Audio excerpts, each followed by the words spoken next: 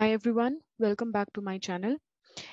In this session, we'll start with creating an LWC component. I hope that you have followed the previous sessions wherein we had set up the Visual Studio Code and we saw how we can create a project in VS Code and also how we can authorize an org, right? And fetch components from the org and also how we can deploy your changes from VS Code to the org, right?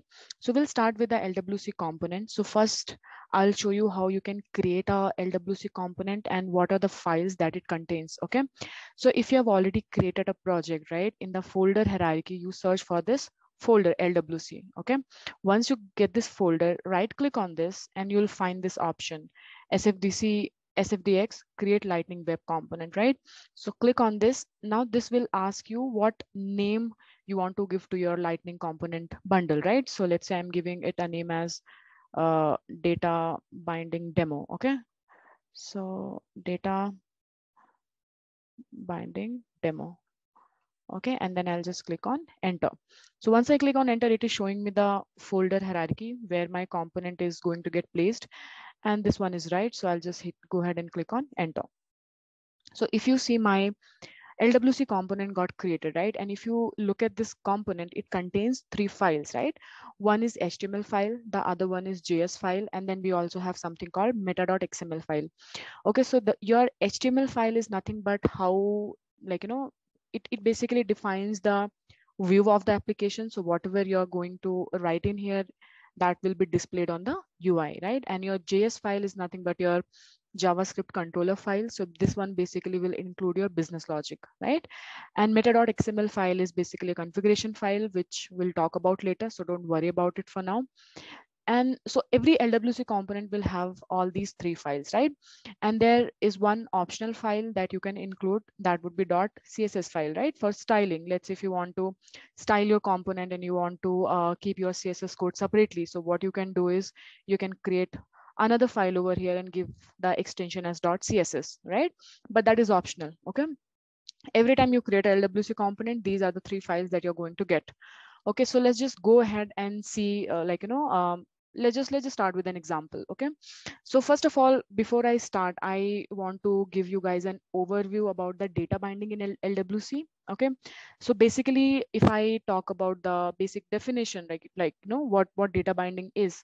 So data binding is basically, you can say, it is synchronization between the data, that you have in your business logic and view of the application, right? So for example, what I meant is that whatever you have in here and whatever you have in your HTML file, the synchronization of data between your controller and HTML is called data binding. Okay, so there are basically 2 types of data binding. The first one is one-way data binding, and then the second one is two-way data binding. So in this example, we are only going to see about one-way data binding. Okay, so let's just go ahead and start with an example. So I will first move to the JS controller. Okay, so if you see in your JS controller, you can see that the first line, right? In the first line, we are importing lightning element from the LWC module. Okay, and after that, what we are doing is we are creating a class. Okay, and whatever the logic that we have, we are going to include inside this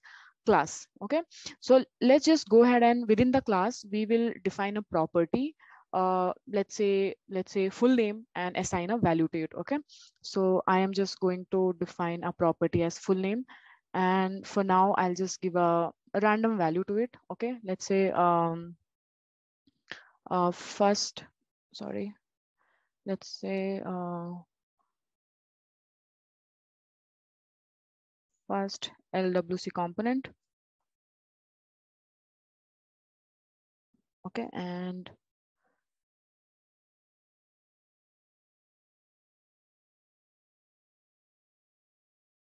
that's it. Okay, so all I've done is I have only defined a property called full name and I have assigned a value to it. Okay, now what I want to do is I want to display this particular value on my UI, right? And my UI is nothing but what will help you to display this value on the UI, your template file, right? That is your HTML file. So I'll go here and let me just go ahead and define another tag. Okay,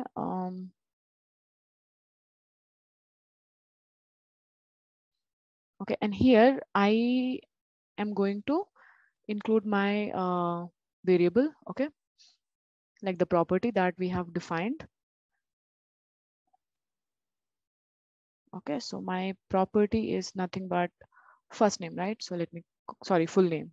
Let me copy it from here and let me just paste it here. Okay. So what did I just do? I have only defined a property in my JS controller file. Okay. And I'm trying to access this value in my HTML file. And how am I accessing this value? With the help of curly braces, right? So what happens that, like, when this component will load, it will basically initialize the variable full name with the value that we have given to it, right? And after that, when HTML starts rendering in the browser, the LWC engine will basically look for the curly braces tags, and it will replace the full name inside the curly braces tags within the with the property defined inside the class, right? So this is how like the data binding happens in LWC, and it is one-way data binding, because what we are doing is that we are, like, trying to display a value from the class to the template, right? So let's just go ahead and deploy this to org. I hope you have already authorized your VS Code to your org. So I'm just going ahead and deploying this. So once you have deployed your component, right, what you can, okay, so we forgot to do one thing, right? So this configuration file, correct? So before we include, before we navigate to the Salesforce org and, like, basically include this component on any of the record pages, let's say record pages or home page, we first have to, like, expose this component, and we also have to mention in the configuration file that where, on what kind of pages we are going to use this component. Okay, so the first thing that I'll be doing is I'm going to make it true. Okay, and now what I want to do is I would want to include this component on what is that? Okay, I would want to include this component on record page, right? So I'll just go ahead and include targets. There's something called targets. Okay, so in targets you have to mention all the kind of, like, pages that you would be including this component on. So here, let us just include, okay, so here let's just only include record page. Okay, save and then deploy.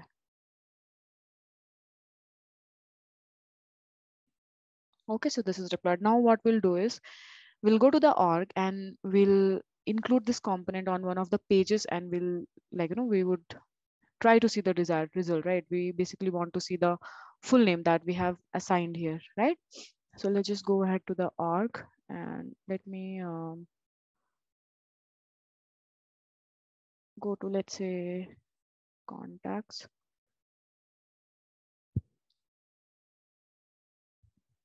Let me open one of the contacts and I'll go to the record page and I'll try to include this component. Okay, so edit page.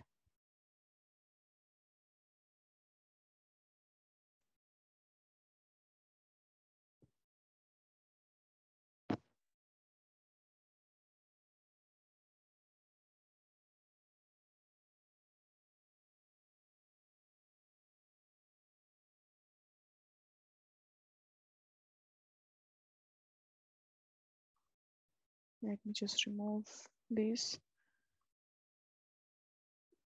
And okay, so now what we have to do is we have to drag our component into this page, and the name is data binding demo. Okay, so I'll search for that. Data binding demo, here it is, right? If I would have not made changes to the configuration file, right, I would have not been able to see that component in the options to drag it. Okay, so here, and I'll just place it here. Okay, and save. This is saved. Let's just go to the contact record page.